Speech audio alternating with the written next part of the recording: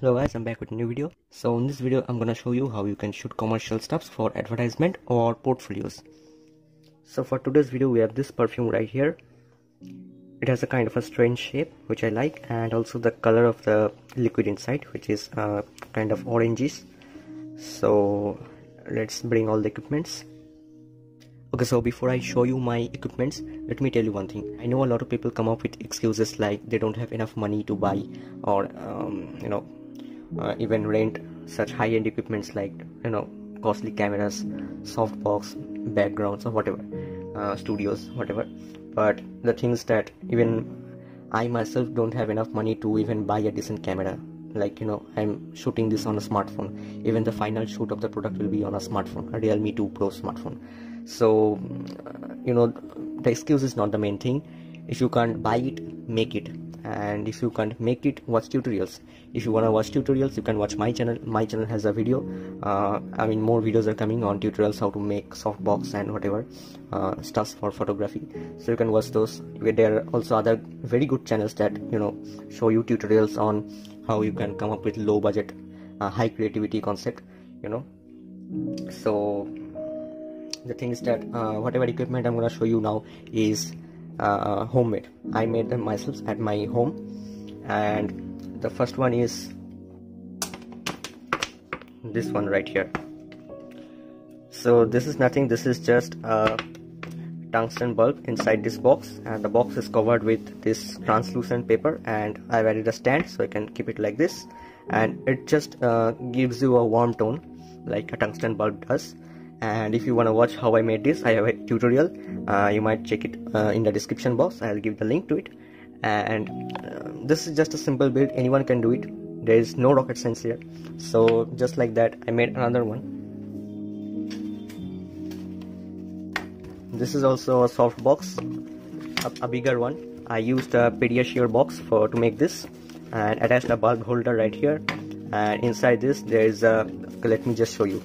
Inside this there is a LED bulb, and this is kind of the tracing paper like that, and it diffuses the light, sprays the lights evenly. So this is stuff that I use almost in all my videos. Let me show you another one. Here's another.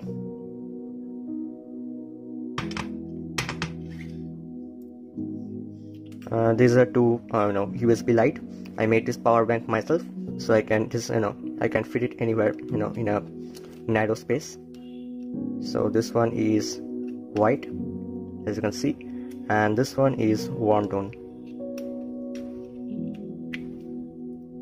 So just like that. Then there is this RGB light source with a diffuser, and I made this from a perfume can. Here's another. This one is a strip light. Kind of illuminates in a very thin line. It is good for wine bottle photography or something like that, where you need those sharp line reflection on the sides of the bottle or any glass product. And also here's another soft box. If I rotate it like this, and it runs on LED, so it's portable. So now just like that, simple stuff like this, and you can shoot your own commercial stuff. So back to the photography stuff. So there's gonna be two ways I'm gonna shoot the perfume. One will be commercial grade, simple but straight to the point, and the other one will be a bit creative, mostly for visual satisfaction. So let's first start with the commercial one. So I'm gonna use this glass plate as my base. I know it's scratched, but it does not matter because it wouldn't come in frame, and even if it does, it would look good because the way I'm gonna frame the shot. So I'm gonna use two base.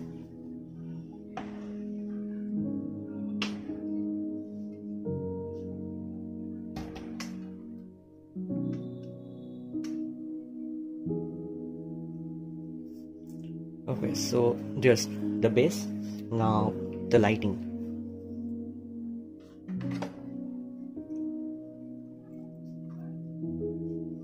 I will use the diffuser for this one because I want a white light to come out. RGB, red, green, blue gives white light in combination. So I'm gonna keep it right here.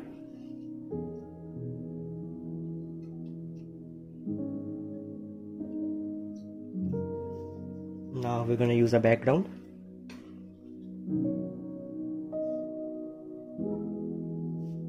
Now I'll use some color powder. I think I'll go with the green one because I think the red contrasts with the green. So let's go with the green one.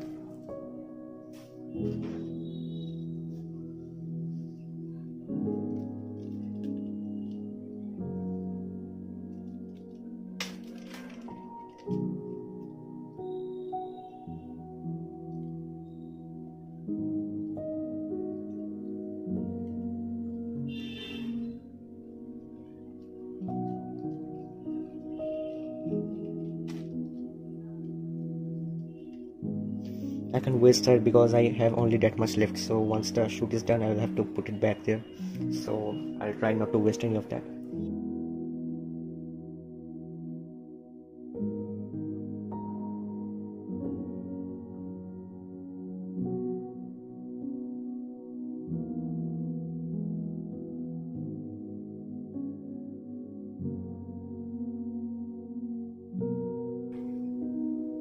Okay, so I found a different rock. This because this one is kind of transparent. You can see my finger, a bit translucent.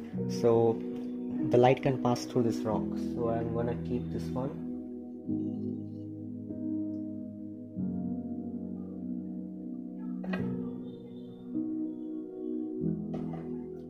Like that, and just some pearls here and there. Here's the camera, and I'm using 3 lights right now. One is at the below,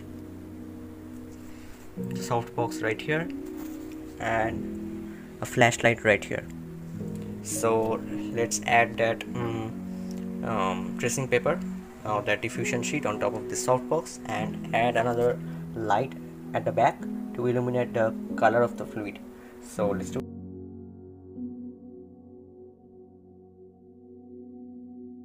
Okay, so the first shoot is done. This is the second shoot. So what I'm gonna use is a stone to, I don't know what are these, just something. These are made of, I don't know, branches or something like that, whatever. Now I'm gonna use just one. This time I'm gonna use this stone, like this, and then take the bottle. It has some green stain. Let me remove that, and let's put the bottle right here.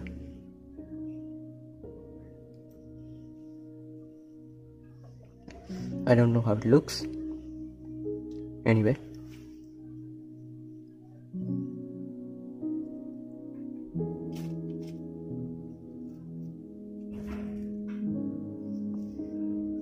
yeah, this one looks better.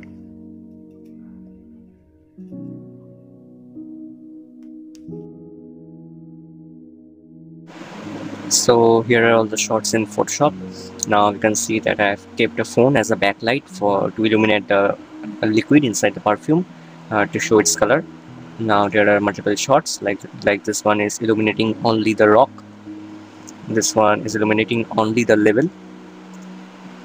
This is also for the liquid, same. And here's the composite shot with all the layers. So let me show you how it went.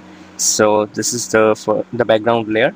I chose this one as the background because it has some nice borders. The frame is in focus. You can see the resolution is also quite good. Keeping in mind it is shot on a smartphone camera, not a DSLR.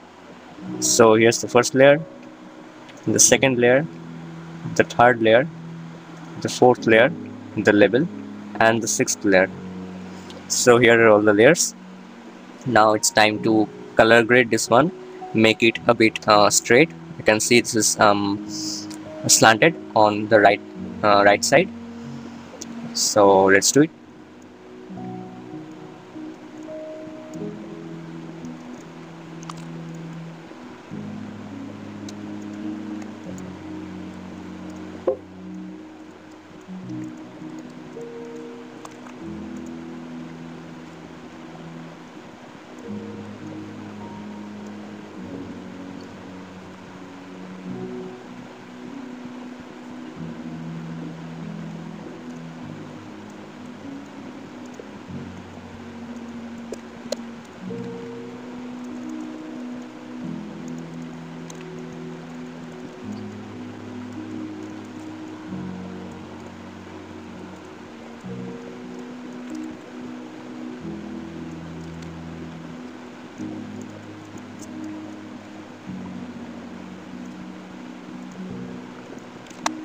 So these are the shots after the color grading and the editing. So this what I've done with this one is this one is the commercial one.